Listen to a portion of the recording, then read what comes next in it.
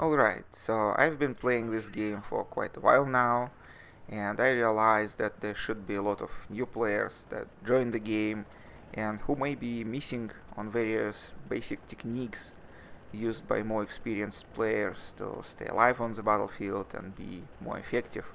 So this video is a quick refresher where I would go through most of them and will try to explain how to apply them on the battlefield. One of the most popular techniques is called hulldown, and the idea here is that typically tanks have most of their armor at the front of their turret, and their hulls have weaker armor profile. So you should get into position like this one, where I'm able to hide my hull armor behind the heel and expose only turret armor.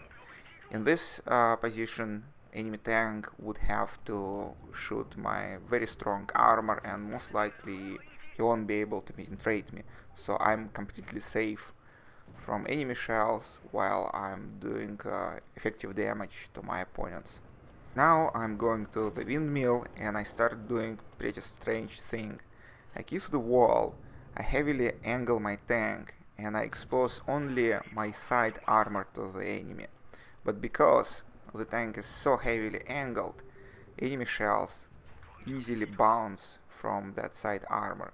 So even if it's not particularly strong, because of that heavy angling, most of the enemy shells just bounce. And this technique is called sidescraping. While it works for the most of heavy tanks, there are situations where it doesn't, because some tanks have rather weak side armor, and when they are facing big guns, they could actually overmatch the side armor. So you should be aware of who is shooting at you. But in this case, I don't see any big guns, so I'm pretty safe here. The only way that they could damage me is by shooting high explosive shells, but they don't do much damage. Now I'm starting to push. I kill that T-34 in front of me, and I spot KV-5. And this is a really good player. What he does is called reverse side scraping. So typically tanks have weaker armor at the back of their hull, so he puts it against the wall, so it's completely inaccessible to me and to my teammates. His most prominent weak spot, which is radio operator, located at the front of the hull, is facing towards their spawn, so it's also completely inaccessible to me and my teammates. He exposes heavily angled left side of his armor to my team and heavily angled right side armor to me. And by doing this, he really maximizes the effectiveness of his hull.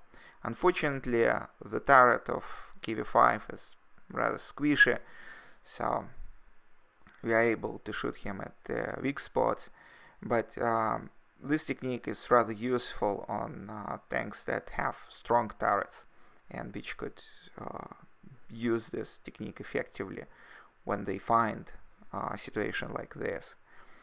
So this is reverse side scraping, and it could be very useful in certain situations.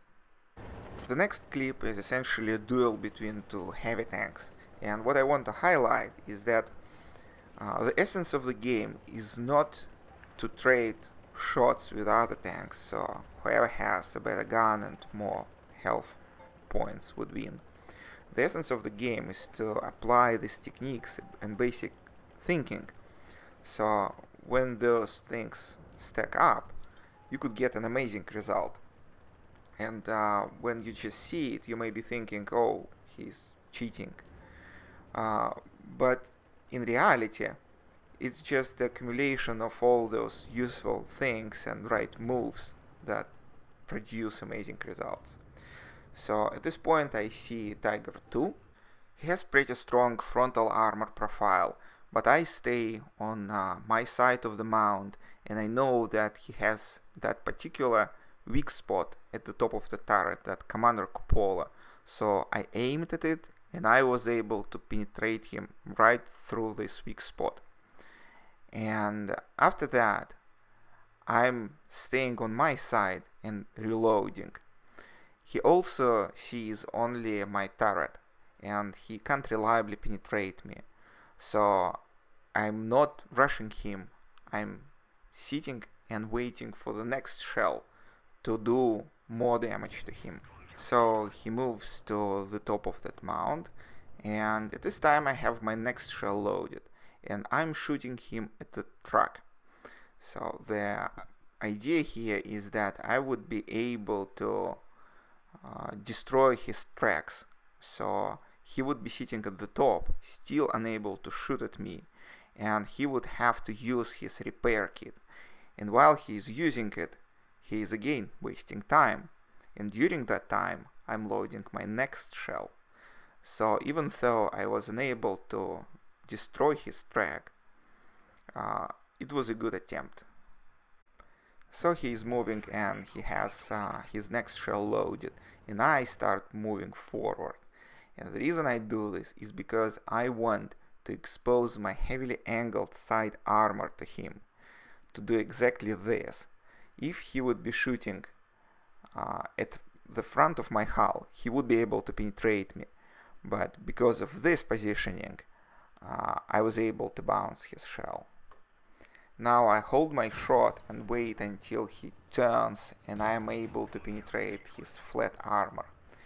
After that, I close the distance and I put my tank right into his face, and this is called facehug. The idea here is that, again, the most of your armor is situated at the front of your turret, so when you put it right into his face, he can't shoot you effectively because all that he sees is that sea of red armor, and he can't access other weaker parts of my tank. Also notice that since we were fighting on our side of the ridge, I was able to get help from the rest of my team, while he didn't get any help from his team. And that, boys and girls, is how you eat full health enemy tank for free.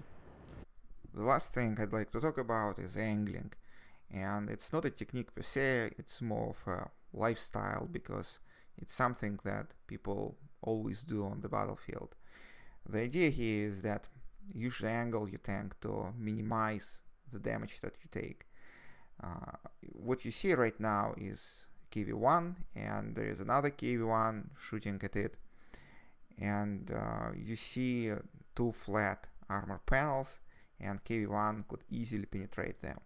But as soon as you start angling your tank, at some point they become completely red, which means that your shells would bounce, and this is angling.